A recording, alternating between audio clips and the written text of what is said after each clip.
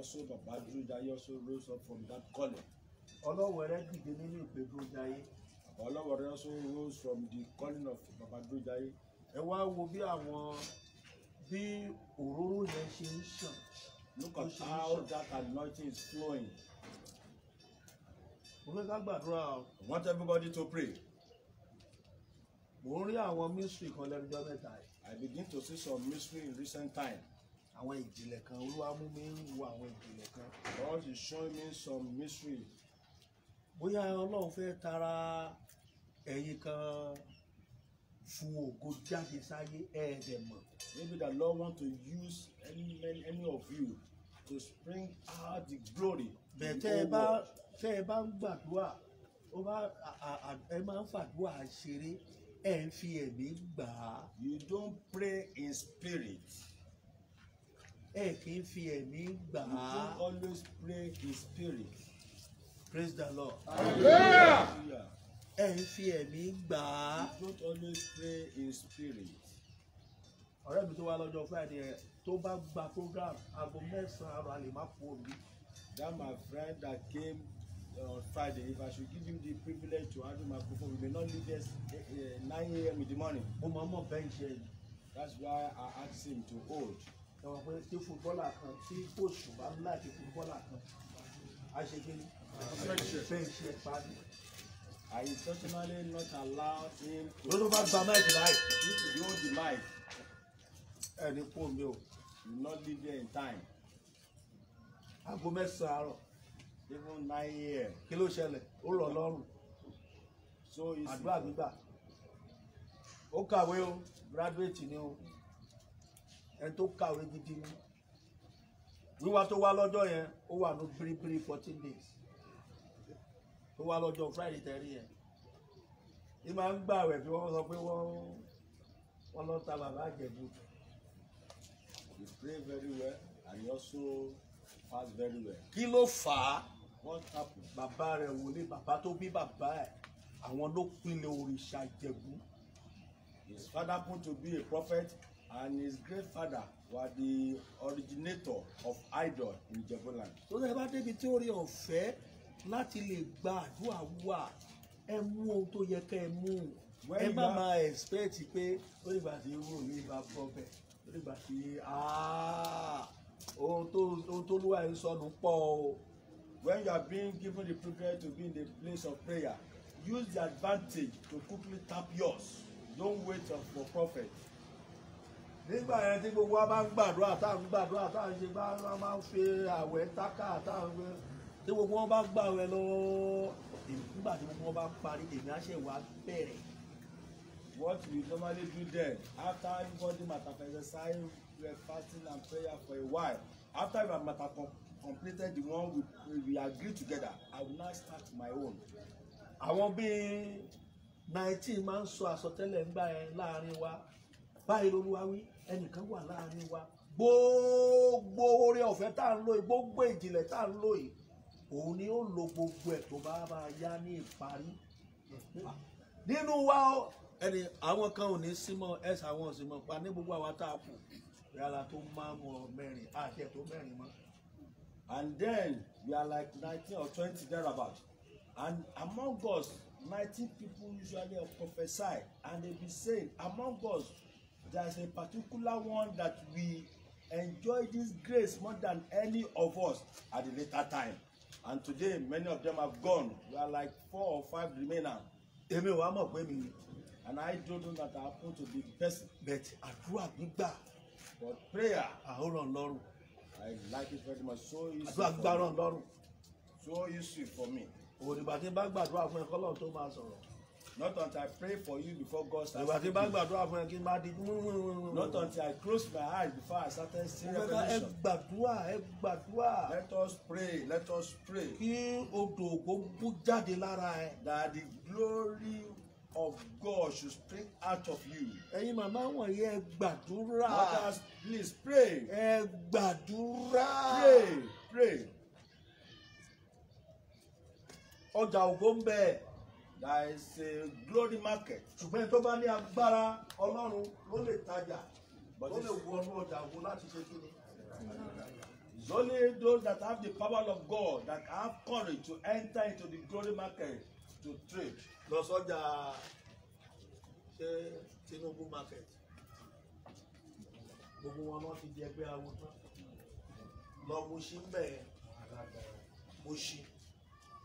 Tó bá gbàgbọ́ pé o kàn gbọ́jà tiẹ̀ wá gbẹ̀mí.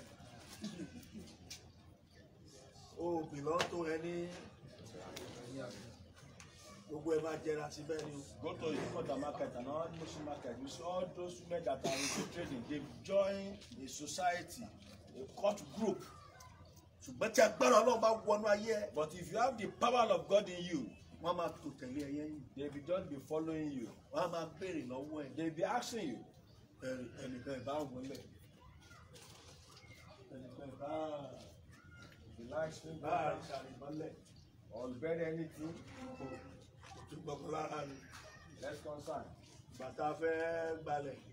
Àwọn tí ò fẹ́ jẹ́ ká gbà. Ọjọ́ tá a wọ bẹ̀, ìkòkò ni wọ́n kó oògùn sí. Mo dẹ̀ lọ wọ́n ní Olúfọ̀yà. Ẹ gbé jígà, ẹ lọ wá jígà wa ẹ máa wú bí. Ẹ wú kòkò kan jáde ńbẹ̀. Wọ́n dẹ̀ wú jáde. When we are back to acquire that place, Gbogbo wọn wò mí pé bàbá àṣẹ ìwọ́rí ilẹ̀ báwo lẹ ṣe mọ̀ pé wọ́n rí nǹkan mọ́lẹ̀ ṣèbẹ́yìn rìn ni ẹ kàn lajúlẹ̀ ni.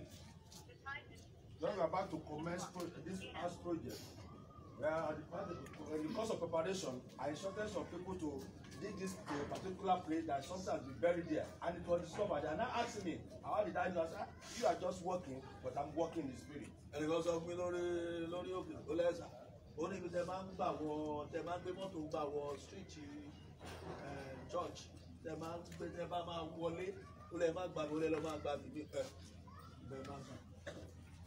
Somebody told me on the mountain that the same route you normally take when you are going to church, don't follow that place again, follow another route.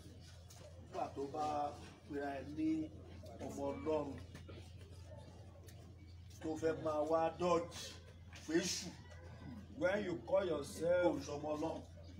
child of God and you are trying to dodge for Satan, Olùsọmọ Ọlọ́run. you are not a child Fẹ́ of máa God. dọ́ọ̀jì fèsù. You want to dodge for Satan. Olùsọmọ Ọlọ́run náà. You are not a child of God. Fẹ́ ká gbàdúrà. Want everybody to pray.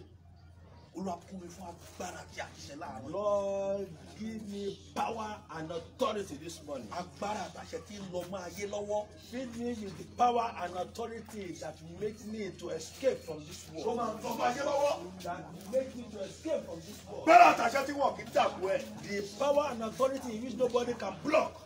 Èèyàn mi ò rí òpè tó lọ ṣẹgbẹ́ ògbóni. Some people, their head is not correct. That's why they are joining the Ogboni fraternity. Ó ń wọ ẹnìkan lérí àyèsí. Ọmọ ẹ̀ ò ní àkọ́bí ẹ̀ ò ní láárí. Ó ti gbàgbẹ́. I know some particular somebody in this area.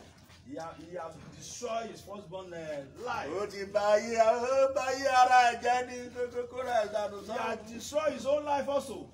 Bí báwo gbà wí bá koro fún ni mo rí láyé ẹ̀. Àkó ti jẹrà. Anytime I see him, I discover that he is empty. Bí ìjì tó bá lé bá máa wú igi ńlá. Wíìmù. Ẹ If kàn the máa storm gbáriwo igi approach yẹn. the big tree, we just hear the sound. Boom! Fẹ́ ká gbàdúrà. Want us to pray. Agbára àtàṣẹ. Power and authority. Wọ́n gbọ́ ayé mi láàárọ̀ yìí. Enter into my life this morning. Wọ́n máa gbàdúrà kó lajú kó máa wà wọ́n tí ń gbàdúrà. Don't be praying and go Ṣé pray èèyàn ló bá wá your bí eyes. ni? Close your eyes while praying. Èèyàn ló rí rí ni. Is it that you have never seen people before? Wọ́n lọ wọ̀ mí náà gbára àtàṣẹ. Lord, fill me with power and authority. Bí agbára àti àṣẹ wọ̀ mí. Fill me with power and authority. Bí agbára àti àṣẹ wọ̀ mí. Ó yẹ kó lọ.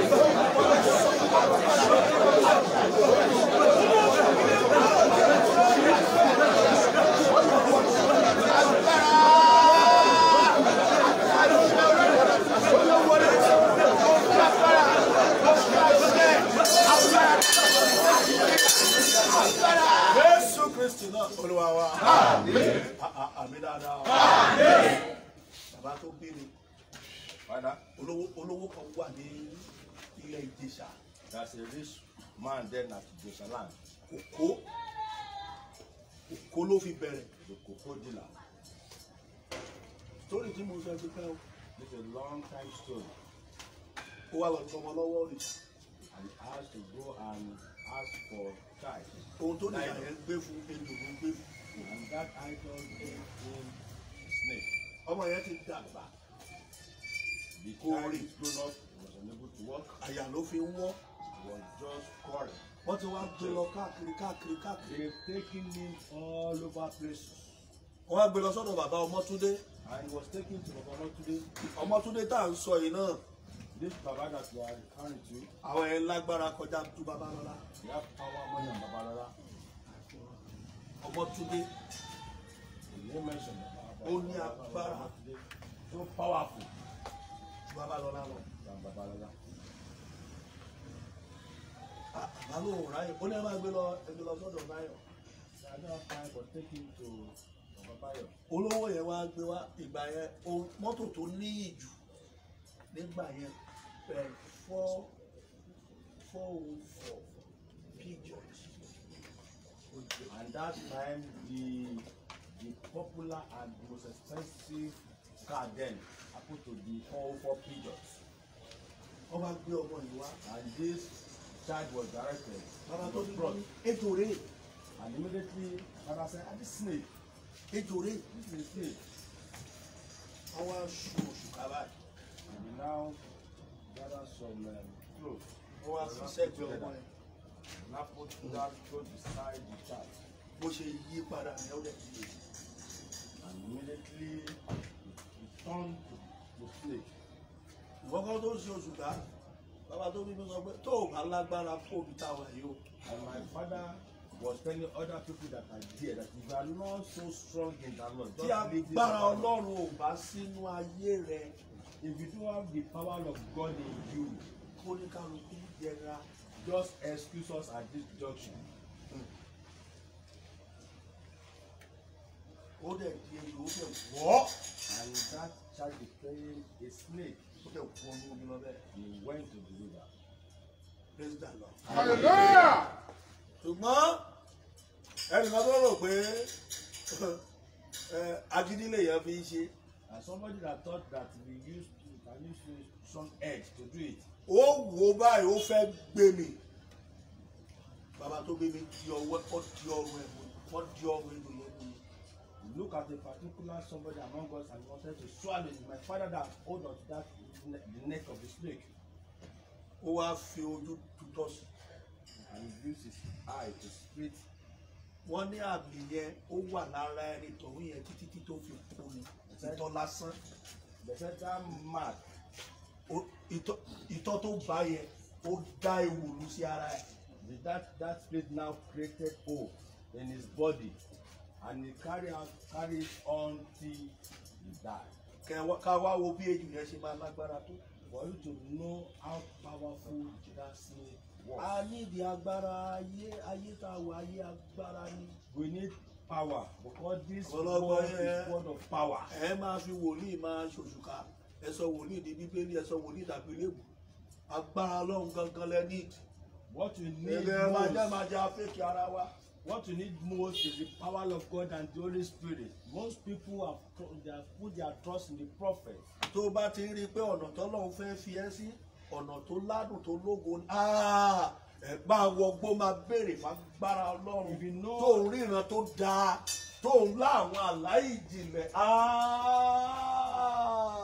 onídìí agbára Ọlọ́run sà. If what you have been saying about yourself is full of glory, what you need most now is the power of God. Go to bush, go to where they pray and trust. O ní pé nínú ìran tó wá ìtìẹ́ tí ń yàtọ̀ nínú ìran yẹn. Onídìí agbára Ọlọ́run. You have seen the sign Ẹ that fi your own is somewhat peculiar. kò sí nǹkan tó wà bẹ́ẹ̀. If you notice that your own is peculiar in your generation where you came from, that means the need for you to pray. O ti ríra rẹ bíi pé ẹni tó máa pàṣẹ láyé ni ọ́. You have been seeing yourself as somebody that will command your word in this prayer. Ẹ wo bàbá wa judges chief judges oyèwò lẹ máa ń gbà yẹn ní Nàìjíríà tó máa pín sínú advocate.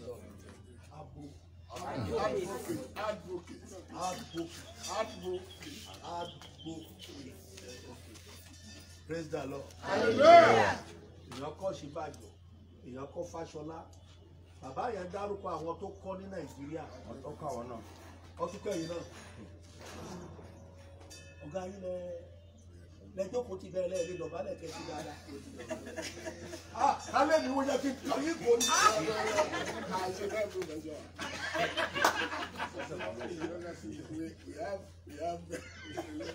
We have a decorum.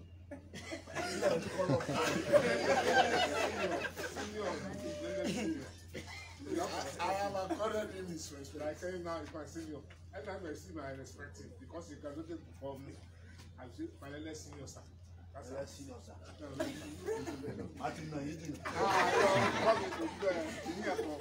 Praise the Lord. Hallelujah.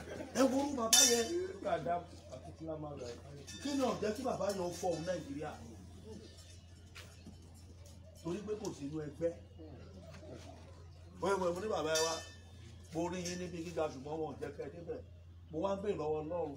Olúwa ní ní àmì àwo òkùnkùn tí wọ́n lè gbà fún yín kẹ́sì débẹ̀. Ó nílò òótọ́ ni. Olúwa sọ ó wá ń ka gbogbo àwọn tó fẹ́ kó òun ṣe. Ó ní kò sẹ́ tó wà ní ipò Nàìjíríà tí ò sínú agbára òkùnkùn sí. Ibi náà ti ń sọ fún. And I asked him that I saw you in a top place in the governor. Because before go out from this hospital lawyer, no person to court to difficult except few. So I have to be a wolf.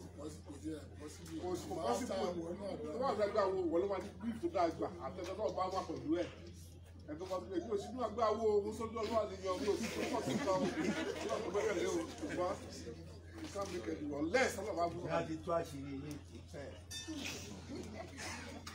Màá ti yọ máàkì lára yín. Bàbá mi ò ṣá olójú bẹ̀rẹ̀ ló.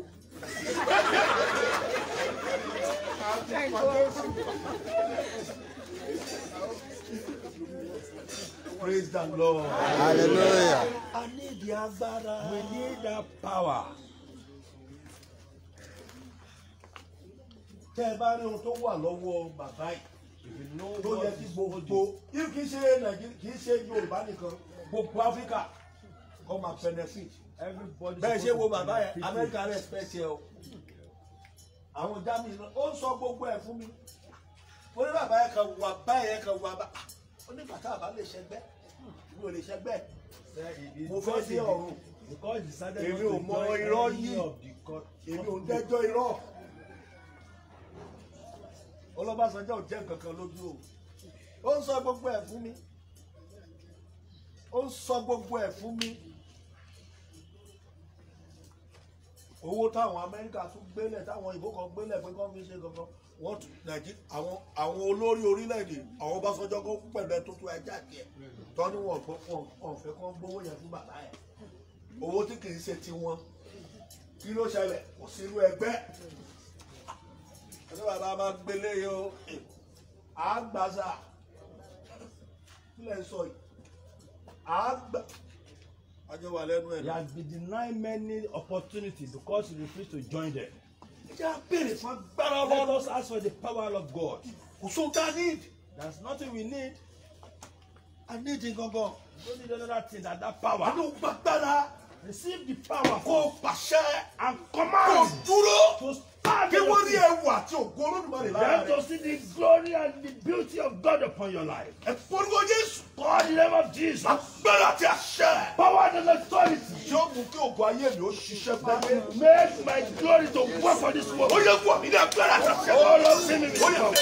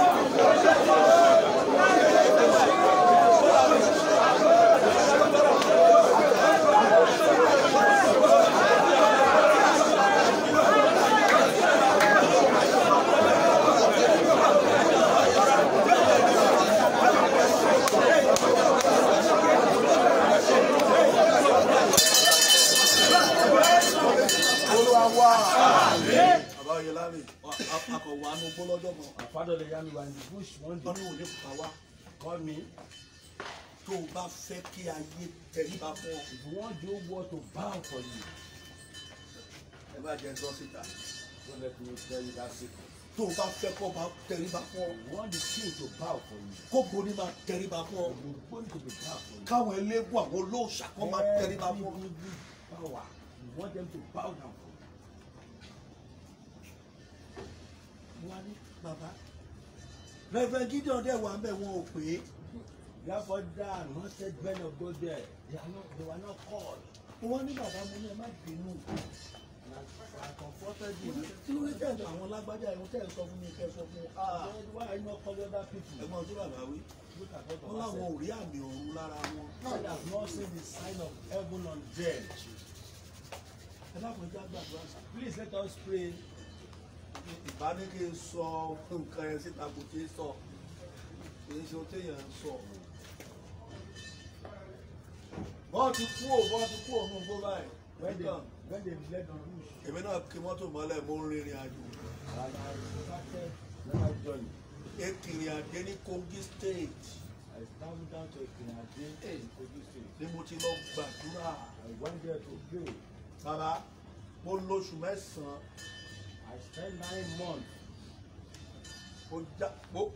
Mo gbé báàgì báyìí, mo ń bọ̀ nínú igbó nídàájí. I carried my bag and I was coming. Jẹ́ ti ẹ̀yẹ́wò tó lọ́wọ́ fún mi. Jẹ́ ti ẹ̀yẹ́wò tó ní kí n lọ ṣe ìwò. And I said, let me just. Jẹ́ test ẹ̀ wo. Let me test this thing that I just received. Ìwọ igi máńgò yìí. And I said, you mango tree. Kí gbogbo ewé tó wà lórí rẹ̀ kó wọ́. Kí máńgò má ṣe jábọ́lẹ̀. And I said, let all the leaf come down. And let the mango seed. Láàárọ̀ kùtùkùtù afẹ́fẹ́ òfẹ́ atẹ́gùn òfẹ́. ewé bẹ́ẹ̀ sì já lára igi. It was in the morning. Wẹ́rẹ́. It was in the morning. All the leaves, every leaf on that mango tree drops, and it left with the seed. Mo wá wò pé ayé máa jóná báyìí. And immediately I said, yes, confirm.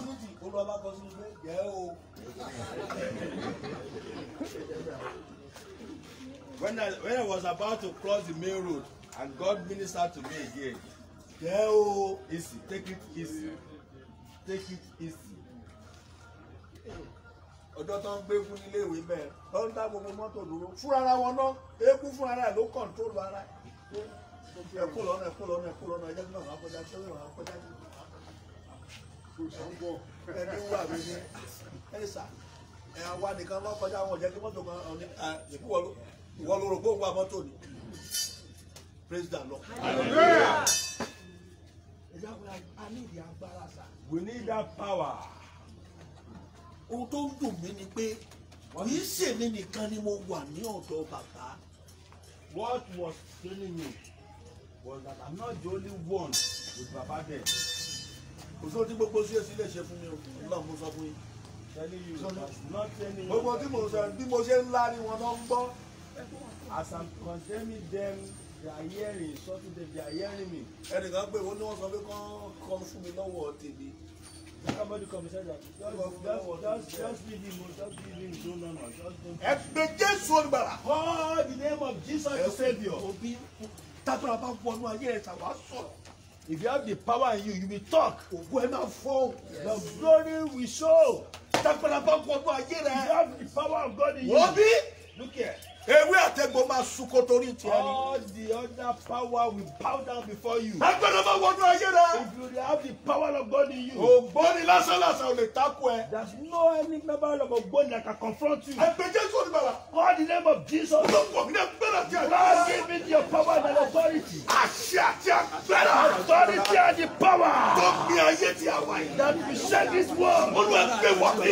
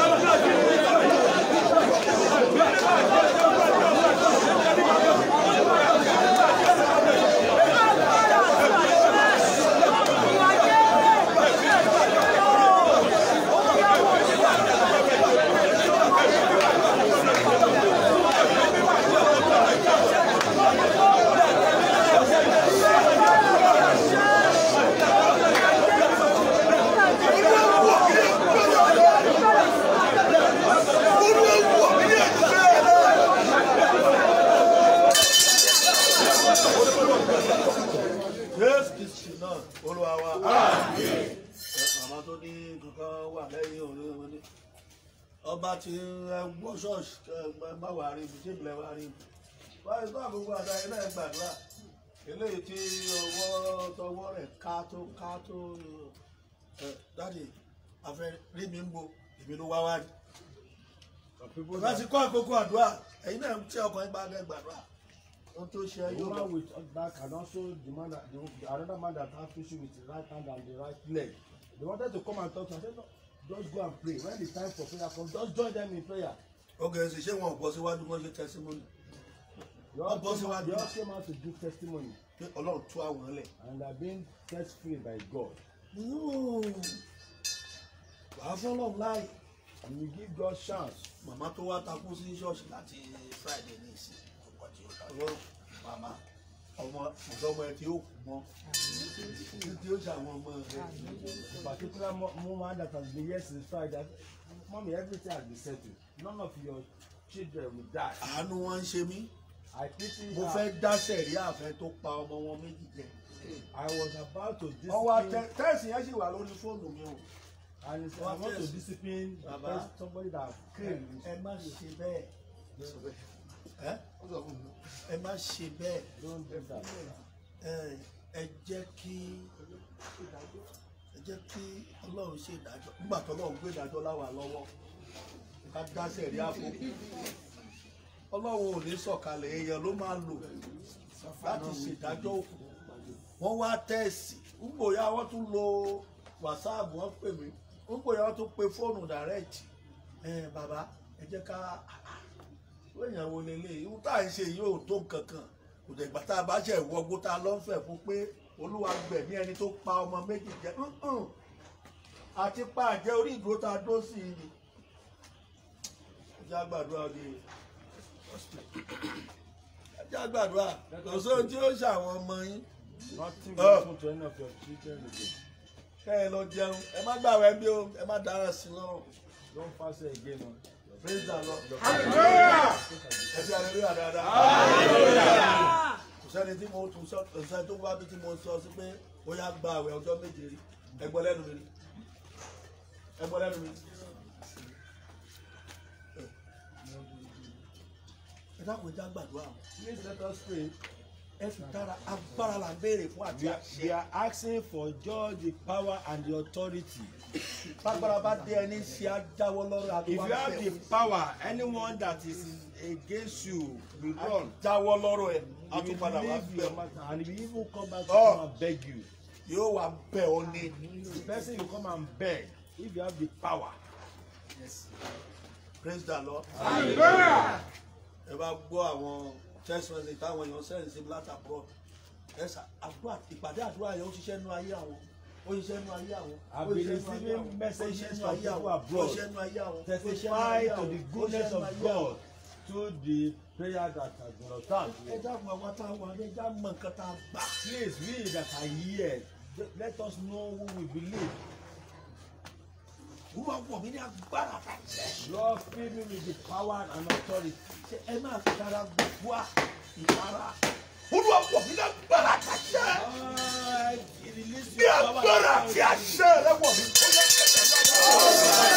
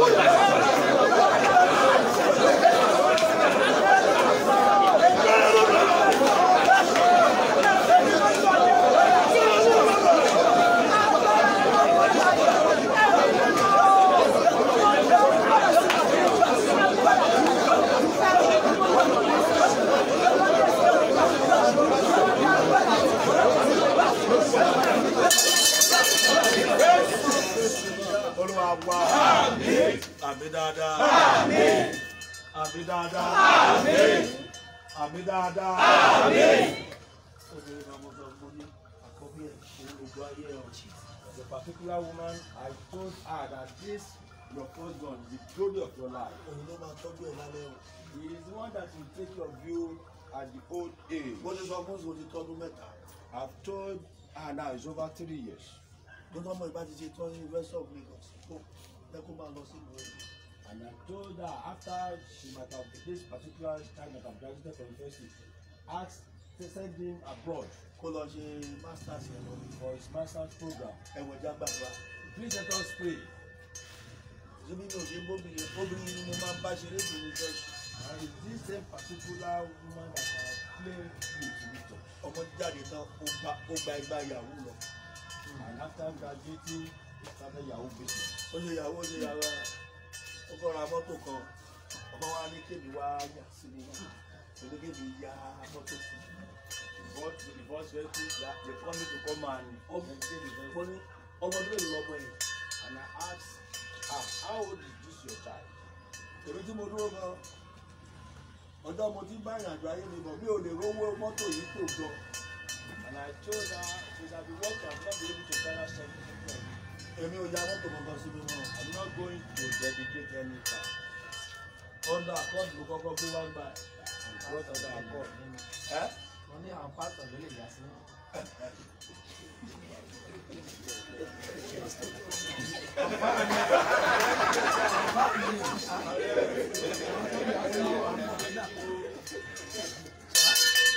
wọ́n láwọn tó ń yá sí wọn wà ní. ọ̀hún wà ní.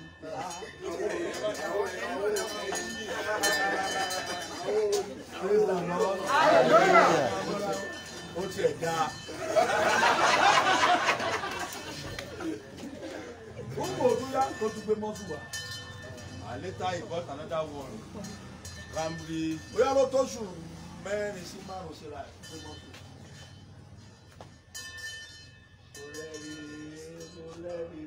rẹ́rì. abẹ́ ilé ìlàwọ̀ àgbà ẹ̀. mo rẹ́rì ó wá bá mi lọ́fíìsì lókè. Came to me. ara yín kò tọ́ I said, you don't like the truth. ọmọ tó máa tọ́jú ẹ̀ lálẹ́.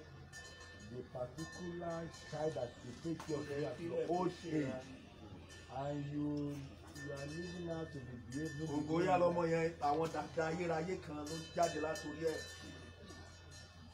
àwọn dàda tí mi ò rí rí. lógo yahoo. ó ń gbò ya ọmọ ẹ̀ bá wá lọ́jọ́ kan ló bá gbowó kan sẹ́gun lò. èmi ìfẹ́ lórí o mọ̀ pé ohun tó ń ṣe yẹ bàbá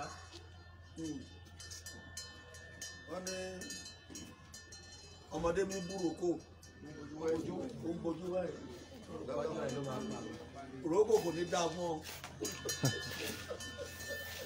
The child is playing with what he doesn't know that is what that kills fast. láti bí ọdún méjì àbọ̀ mo ti ń bá sọ pé ọmọ ẹ̀yìn jọ má jẹ́ kó ọmọ yìí rìn lọ pé ọmọ yìí ológun ọmọ ni olókìkí ènìyàn ni jọ tẹ ẹ bá rí tí tó bá wọ ṣọ́ọ̀ṣì tó bá jókòó síbẹ̀ máa lọ bá ọmọ yìí kọ̀ kìíní kan ọjọ́ kan tí mo kàn ṣàlábàápàdé ẹ̀ bá ní kò fẹ́ rí ẹ ṣọ́ọ̀ṣì àwọn àlàfẹ́ rí i kìíní kò fún wa gbà tó o bá wá wà á jẹ́ kí nǹkan burúkú ṣẹlẹ̀ sí ẹ ìbẹ̀lẹ̀ ẹ̀rú ti bà wá bá sọ̀rọ̀ àṣẹ kó sórí ilẹ̀ àpò bẹ̀rẹ̀ kó síbí wá bá sọ̀rọ̀ ó gbọ́ ó gbà wá sọ sínú àwọ̀ mo ní fún ara ẹ ló máa rí arúgbó tó jáde lára ẹ wọ́n gbàdúrà yìí ló bá gbàdúrà ọjọ́ mẹ́ta ni o mo ní kó gba dry fasting ó gba dry fasting ibi àti ń gbàdúrà fúnra ẹ ẹ̀rù bà á ó lóun rí ẹnìkan bí arúgbó obìnrin ó ló jáde látàbọ̀ ara o adẹ ń wo báyìí pásọ Joshua náà ń wo báyìí àjọ ń wo arúgbó yẹn tó ń rìn lọ tí ó ti rí nìsí wàá fún lówó lọ gẹrun orí ẹ̀ dà bó ṣe lọ gẹrun yẹn báyìí ẹwà ẹ̀ dẹ̀ ṣe kíní jáde ọmọ yẹn wá dàbí ọmọ tuntun mo wá ní iṣẹ́ wo ló fẹ́ ṣe fún Ọlọ́run nínú ṣọ́ọ̀ṣì ó lóun máa ṣàbí akọrin ó dẹ̀ wọ́n ẹgbẹ́ akọrin bí oṣù tó oṣù méjì ṣá bá mi lọ́fíìsì ìsàsọ́pẹ́ bá mi sọ̀rọ̀ lọ́wọ́ à ń ṣe mítìn lórí nǹkan kan ìṣẹ́rẹ́ yìí yá ẹ̀yin ìyá alátẹnujẹ Ọlọ́run máa tó mú yín Nàìjíríà.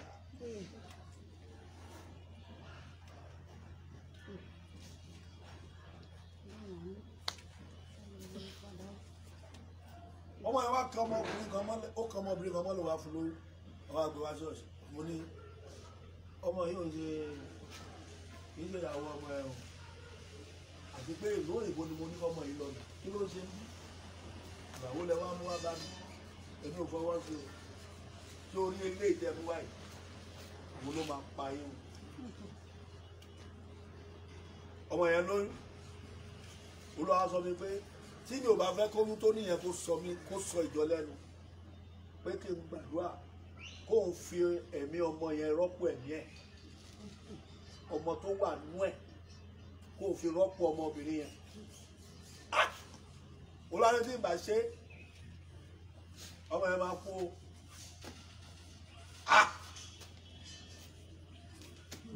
mo dá ọmọ yẹn lórí ṣọ́ọ̀ṣì ìbọn lórí ṣọ́ọ̀ṣì láwọn àkókò kan mo dá dúró wọ́n gbàdúrà ní ikú ṣọ́ọ̀ṣì wọ́n máa gbàdúrà mo gbàdúrà mo tún lọ bàdá english ṣé ẹ̀yin ìyá kan wá orí bú ni o ẹ ti ṣorí bú ẹ̀yin ìyá tẹ́ bí ọmọ tẹ́ ẹ fẹ́ kọ́ ọmọ ó jèrè tẹ́ ẹ darí ọmọ yín sí ọ̀nà tí kò dáa orí ibú alẹ́ lẹ̀ ń ṣe ẹ dákun ẹ jẹ́ gbàdúrà ṣẹ́gbà tọmọ ẹ Olúwa ní tí mi ò bá tètè wá ojú èmi ò wọ́n náà àwọn ẹ máa sọ ẹlẹ́nu ó dẹ̀ máa di wàhálà bá lọ tó kó bàtà bí ibi ẹnìkan náà fẹ́ bímọ ní London bàbá orúkọ bàbá ẹ ọmọ ẹ fẹ́ bímọ London bàbá bẹ́ẹ̀ bẹ́ńdẹ̀ Àjàyí ọmọ Àjàyí ló jẹ́ ọmọ bàbá ọmọ tiẹ̀ náà fẹ́ bímọ London ìyẹn náà ewu ń bẹ lórí ẹ̀ mo bá yí padà mo yí àdúrà padà ẹ̀sà mo rí pé àwọn áńgẹ́lì yọ ẹ̀mí ọmọ tó wà nú wọ́n gbé sínú tray kan Ọlọ́run ìjìnlẹ̀ ní ọrùn wọ́n wá yọ ẹ̀mí ìyá ẹ̀ wọ́n wá dá ẹ̀mí ọmọ padà sí inú ìyá wọ́n wá dá ẹ̀mí ìyá padà sí inú ọmọ wọ́n á sọ fún ọmọ mi tó wà mí lọ́mọ ní ọmọbìnrin ẹ̀ máa yẹ ṣùgbọ́n ọmọ tó máa wà náà ẹ̀ máa kú mo jẹ́ fi pàtàkì bí sílẹ̀ bàá wá bímọ lọ́jọ́ kejì ọmọ mo kú òfẹ́ sátidé tó bímọ Sunday òkú ọmọ náà gbé jáde inú ẹ̀ bàbá dé bàbá kò yẹ kọ́mọ yẹn ó kú aláìmọ̀ kan kò pè àníkẹ́ béèrè fagbára Ọlọ́run ó fi ń ṣeré ohun tó máa pé ọlọ́la èmi ò wówó sẹ́ mi ò wá owó sẹ́ ẹ ṣàmó lápò gàrí sílé bá tún máa kú omi nísìnyí wọ́n gbàpò gàrí kan wá síbí lọ́jọ́ Friday màá bá àwọn pásítọ̀ gbé mbẹ̀ wọn ò ní dá nìkan pé bá ti rí ṣúgà kokonọ́ọ̀tì tó gbà èmi á máa sun kokonọ́ọ̀tì ó máa ń sun àgbọn níná ó dùn ju pálẹ̀ tẹ̀ ń gbó lára ó dùn kọ́ tá a bá sun tán báyìí màá tún sun àgbọn màá tún fóyin sí mi máa yé ìyá tá à ń jẹ tá a láǹjayé ṣé nǹkan kìíní wá wà ní ayé ni tá a bá ṣe ọlọ́dún tó bá rí ibi tá a wò yìí wàá sọ tó ń bẹnu ayé nù ayé dàbí èlùbọ́ tí ìjìwá tó ṣe kí ni fẹ́ dànù ìyànkùn láyé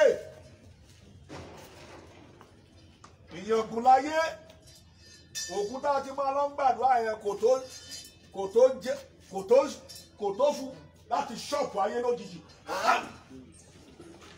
òkèlè ẹ̀bà kan ni ló jẹ́ lọ́wọ́ òkun gbogbo ayé tá à ń wò yìí ẹ wo tsunami kìíní ó ṣọ́ọ̀pù wọn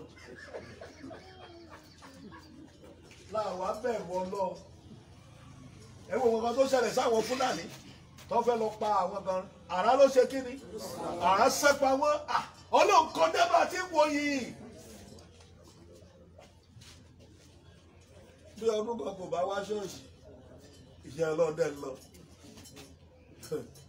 ìjọ sọ́jàgó ìjàgó báràkì ìjọ ìyàwó èmi ò kájọ kú gangan ìbáwá gbogbo tọ́lọ́run dá tó bẹ ní ayé àwa tá a dúró ló burú jù aburú jẹ ẹranko lọ́bẹ̀ ti wà yìí àwọn ẹranko kan ti ń sá fún yín báyìí. Praise the Lord. Hallelujah.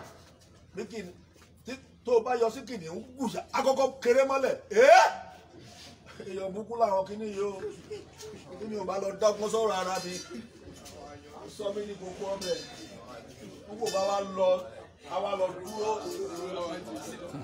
òun náà béèrè agbára tó fẹ́ fi káńtà wa ni.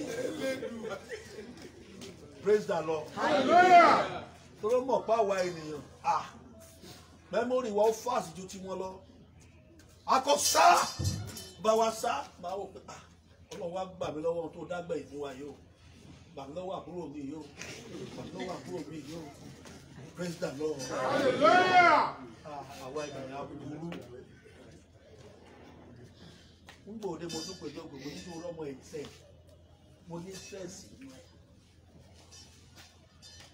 jọ ọjà ògo lọmọ yìí jẹ́ ń lé ọmọbìnrin yìí lọ jẹ́ ń lé lọ kọ́mọ eléyìí àjọ àwọn oníjẹ́ bàbá àgùntàn ìrẹsì Ọlọ́run ni wá olùṣọ́ àgùntàn sì ni wá kò sí ẹni tí Ọlọ́run ò lè yí ẹ̀sà àwọn ènìyàn kan bẹ́ sà Ọlọ́run ò lè rìváìbù wọn mọ́ kò ṣe rìváìbù Lúsífẹ́rù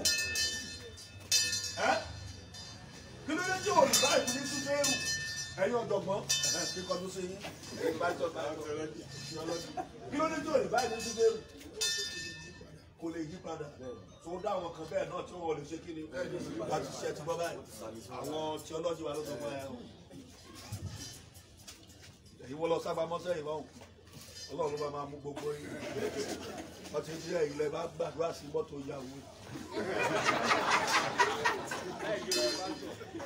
Praise the Lord. Ẹ kí hallelujah dáadáa. Kí ló mú mi free láàrin torí pé mi ò lù yín jìbìtì ọmọ mi balẹ̀ sà mi ò parọ́ fún yín bẹ́ẹ̀ ti rí mi mo lè gbéra kí gbé báàgì mi sí kí n fi mọ́tò lẹ̀ kí n máa lọ ń tèmi lọ sákòókò lọ gbogbo ẹ̀ mo ń lọ rí ògùn lójú òṣè mi èmi tọ́kàn wọn ti lérí ní orí òkè tó pé kò ní wá àwọn onígbà kó gun orí òkè wọ́n yọ pópó wọ́n ti jẹ̀gùn ẹ̀rí rẹ̀ mo ra àgbàdo yíyọ ní junction táwẹ̀ mo ra bíi 30 tó ti yan tó fà tó dùn dáadáa tó ń fún làw mo bá kó sínú àpò mo bá gbòmí pápá gbogbo mi wà lọ́wọ́ mi ọlọ́kadà bá gbé mi lẹ́nu ọ̀nà tó gbé fẹ́ràn gbogbo àwọn tó ń lérí bàbá ẹ káàbọ̀ bàbá ó jàgbàdo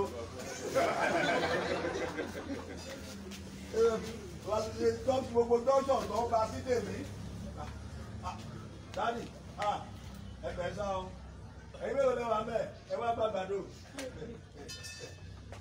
ń gbòòrò ya lẹ́nìkan wá bá ń gbé ó ní plan work tó ń gbédè tó ń plan fún yín kò dáa o mo ní ṣe bẹ́ẹ̀mì náà nìkan gbé plan wá kájọ máa wò ó praise the Lord. Hallelujah. Èmi kọ́ mo pa mẹ́rin nu wọn Ọlọ́run ìpè ló pa mẹ́rin wọ́n dẹ̀yìn lẹ́yìn mi ẹ dákun ẹ béèrè fún agbára a ní ìdí ẹ̀ nígbà yẹn máa mú gógóró a máa fi gángan mú gógóró wàá máa fò gógóró máa pàṣẹ gìtá a ti mú burúkutu a gbé saxophone ẹ rò pé òun ló fún Ọlọ́run ló máa mú gbogbo yín Ọlọ́run ló máa mú yín Ọlọ́run ló máa mú yín. Tẹ́ ẹ bá ti rí wọn tó bá ti ń play bẹ́ẹ̀ tó bá ti ń jáde bọ́ sọ mo fẹ́ lọ mú mi ní o, mo fẹ́ lọ mú mi ní o. Sàjẹ́mù náà lọ ń ṣe. Sàjẹ́mù. Ẹ̀dẹ̀ wà níbi orísun tó ti lè dá fún yín. Tẹ́ ẹ ti lè rọ́nà tí yín lọ. Wòlíì mi a máa fọwọ́ ra yín lórí nígbà tí wòlíì ṣẹlẹ̀ bá ti ń mọ̀ gbogbo rà. Ẹ̀yin sọ́ẹ́tálìsì ẹ̀ mú ti yín náà. Ẹ̀rí kú wòlíì ṣẹlẹ̀ tó ṣe gbàǹgbà. Ẹ̀kẹ́rí jẹ̀gẹ̀dẹ̀ àwọn kérúbù wọn wọ́n tún wá ba yé ara wọn já wọn tún gbá múre sí ikùn yà wá rí rúgúdú bí ayé ta wà tí ó sì kankan bẹ̀. Olówó mi ní agbára àtàṣẹ. Afẹ́káyé ọmọ yẹn dá ohun tá a ní kó má ṣọmọ ló pàpà wá jọ. Tó bá jẹ́ pé ó jáde lọ́jọ́ Sunday tó kọjá ó lọ lé ọmọbìnrin yẹn ọmọ yẹn ò ní kú sá. Àṣírí mo sọ fún mi. Ẹ rí i pé mo pèrè yẹn tó gbà mẹ́ta jáde nísìn lọ lé ọmọbìnrin jáde nísìn lọ lé ọmọbìnrin jáde nísìn.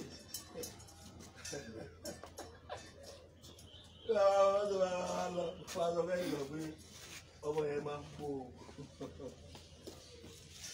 àwọn áńgẹ́lì tó wá bá mi nínú ilé jẹ́jẹ́ tèmi tí mo múra láti máa lọ sórí òkè. Ta ni mo pè nú yín? Mo kàn dógo ẹ̀yin mo kọ́kọ́ pè tí nọ́mbà yóò lọ mo kàn dógo sórí iṣẹ́ omi yàn kọjá 5 minutes.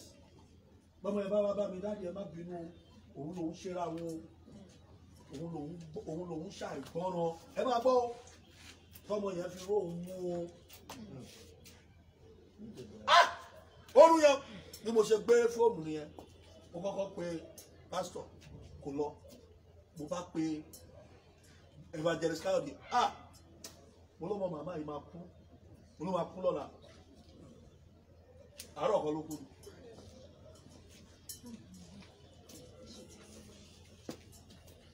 Ẹ wá fẹ́ kémi lọ bẹ̀ kí lọ kíkọ́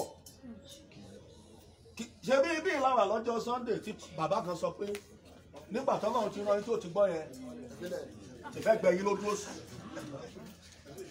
Bàbá bí yẹn bá ṣe evangelist ìgbẹ́ tó bá kú sọ̀rọ̀ abẹ́ àpọ̀ praise the Lord kò sì yẹ kó rí bẹ́ẹ̀.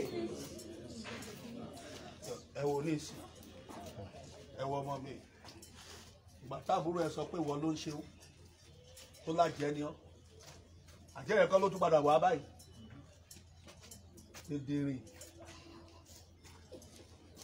dèdèrè alákọ̀rí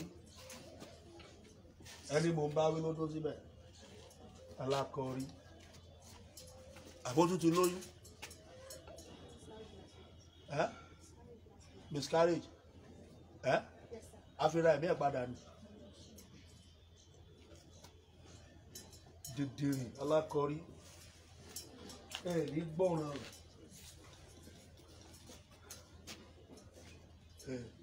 kálẹ̀mí ni wọ́n ní màá ṣọ̀dájú ni ó pàwọ́ bàjẹ́ o èèyàn wálé àjẹ́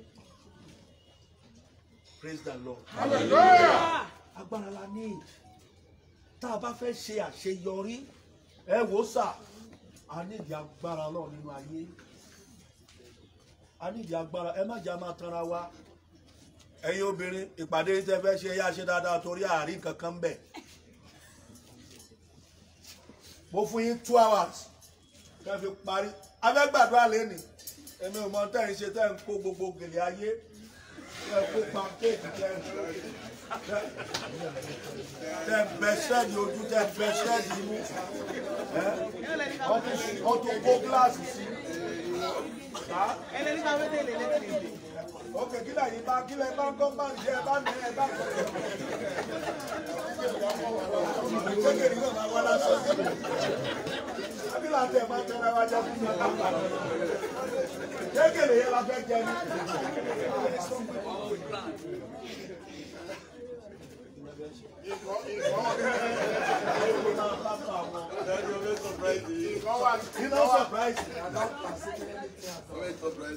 Láti bí ọdún 5 ẹnu surprise yẹn náà láwọn. mo ti ní máa nà màmá ẹ má fún mi ní sáàgì èmi yé sọ tèmi ní ká yé sọ tí ẹ má fún mi ní sáàgì kankan àwọn mi kí láàárọ̀ ló kó aṣọ oríṣi mẹ́jọ ló kó sórí tébù lórí rẹ̀ kí ni pọ́blẹ́mù yín bó lẹ lọ tẹ́ aṣọ mẹ́jọ ẹ wá ṣùṣe tó dáa fún mi ẹ pa màálù mi. Praise the Lord. Hallelujah. Ẹ rò pé mò ń ṣeré máa káńtà yín Sunday tó ń bọ̀ máa káńtà yín máa káńtà àwọn ọmọ sọ ẹ mi ń sọ̀rọ̀ kó máa lómi ń sọ Ọlọ́run bẹ̀rẹ̀ Ọlọ́run fún mi lórí ọ̀fẹ́ máa káńtà wọn ni ìkórè ọdún tó àjọ̀dún ọdún tó kọjá ta ló dá ṣe èmi kọ́ mo dá ṣe àbí ẹ̀sìn bí lè náà tó dáwọn ìyá ilé ní ẹjá sọ fọ́lọ́run Olúwa fún mi fún agbára àṣẹ Ọlọ́run dá òrò Olúwa agbára àti àṣẹ lòmí.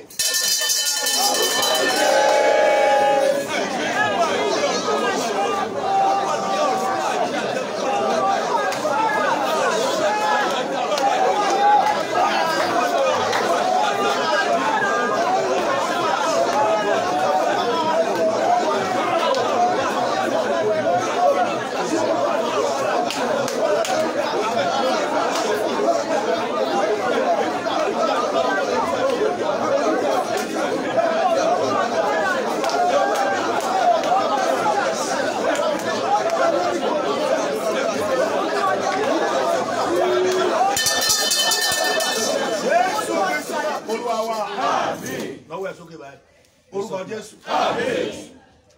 Orúkọ Jésù. Ire tó ju ìran rẹ lọ. Ọdún tó parí. Ó yá kọ́wọ́ rẹ gbà. Ire. Ire. Ire. Ire. Àṣẹ àti agbára. Tí kì í jẹ́ kí ire ó escape mọ́yàn lọ́wọ́. Sàmì lórúkọ Jésù ó yá kó wọnú ọwọ́ rẹ̀.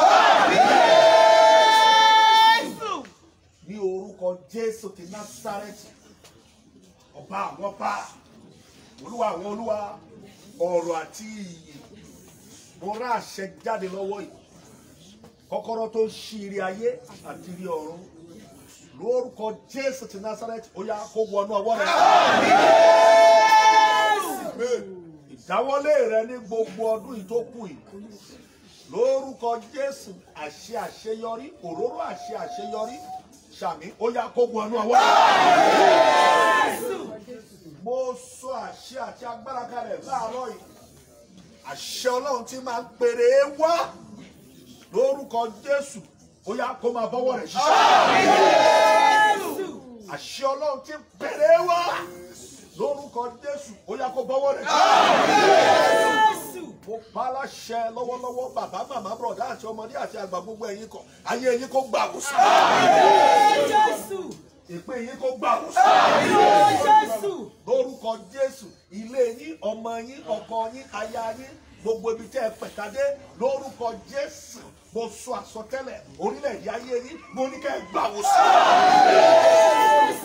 Ìyanu ṣẹlẹ̀ lórúkọ Jésù ìyanu ṣẹlẹ̀ lórúkọ Jésù ìyanu ṣẹlẹ̀ lórúkọ Jésù ìyanu ṣẹlẹ̀ lórúkọ Jésù ìyanu ṣẹlẹ̀ lórúkọ Jésù ìyanu ṣẹlẹ̀. Mo yí gbogbo ogun ẹrù ogun tọ́lẹ̀ ní kó gbèrú mo yí kúrò lórí rẹ̀ mo pa gbogbo ẹ̀ pọ̀ àwọn tó pinnu rẹ̀ ẹ̀mí mímọ́ ó yá gbélé wọn lọ. Ọlọ́run ẹ̀mí mímọ́ Ọlọ́run ẹ̀mí mímọ́ Ọlọ́run ẹ̀mí mímọ́ akọ wípé tí Olúwa nílẹ̀ àti ẹ̀kún rẹ̀ ayé àti àwọn tó tẹ̀dó sí inú rẹ̀ ẹ gbọ́ ọ̀rọ̀ Olúwa ẹ gbọ́ ọ̀rọ̀ Olúwa ta ló fẹ́ dí ẹ lọ́wọ́ lórí ilẹ̀ alààyè tó wà ẹ̀mí mímọ́ àṣẹ ọ̀run ó yá milẹ̀ ayé mọ́. Ìwọ Ọlọ́run tó ní ilẹ̀ ayé gbogbo àwọn tó fẹ́ dí àwọn àyànfẹ́ rẹ wọ̀nyí lọ́wọ́ tí wọ́n mẹ́wọ̀ọ́ wà ní agbára ayé, agbára òkùnkùn, agbára ayé, agbára ojú, agbára ògbóni, agbára babaláwo. Mo rà ṣẹ́jáde. Ọlọ́run tó nílé àti ẹ̀kú rẹ̀. Gbogbo ẹni tó ń borí ní ayé ṣèkà tó mọ̀ máa ṣe ọ́ níbi ẹ̀mí mímọ́ ilẹ̀ gbọ́rọ̀ Olúwa. Ó yá mi máa wá. Ìyanu kò ṣẹlẹ̀. Ilẹ̀kùn ẹ̀ ṣí. Àánú bá ọ ṣiṣẹ́. Ojú rere bá ọ rìn. Oore ọ̀fẹ́ Ọlọ́run rájà bọ̀ ẹ́. Ìmọ́lẹ̀ ńlá tí kò ṣe kọlù, ìmọ́lẹ̀ àpáta Olódùmarè. Lórúkọ Jésù ó rọ̀gbà yí ọkà. Gbogbo ètò kù ọdún yìí ṣàmì ó. Lórúkọ Jésù àṣeyọrí dé bá. Mo sọ àsọtẹ́lẹ̀ ẹni ṣọkòtò fúnra rẹ̀ níwájú rẹ̀ lórúkọ Jésù kò kó sí. Ìyanu kò ṣẹlẹ̀. Ó yin Ọlọ́run. Ara tù ọ́. Àlàáfíà yí ọ̀ká. Àlàáfíà yí ọ̀ká. Àlàáfíà yí ọ̀ká. Àlàáfíà yí ọ̀ká. Àlàáfíà yí ọ̀ká. Ògo ni forúkọ.